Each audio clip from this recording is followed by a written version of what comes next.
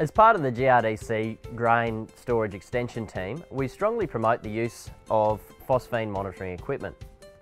This equipment is not only helpful from a safety perspective when handling phosphine, but also allows us to monitor concentration levels throughout a fumigation and after our venting period.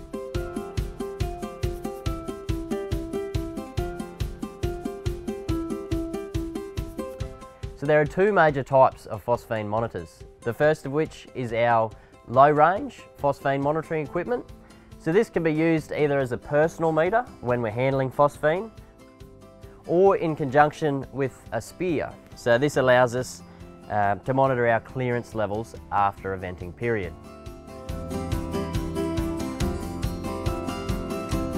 The second type of phosphine meter is our high range phosphine monitoring equipment.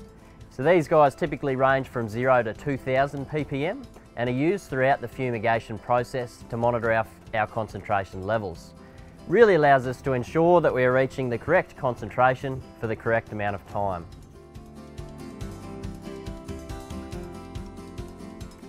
Another type of phosphine monitor is our in-storage real-time monitors. So this is a recent development that allows us to have a continuous snapshot of our concentration levels throughout the fumigation period. They're a really helpful device that allow us to ensure that we are reaching effective levels throughout the entire fumigation period. So when looking at phosphine monitoring equipment, it's really important to understand whether we're looking for a safety perspective and a low range monitor, or if we're looking to monitor our concentrations, we need to look at a high range monitor.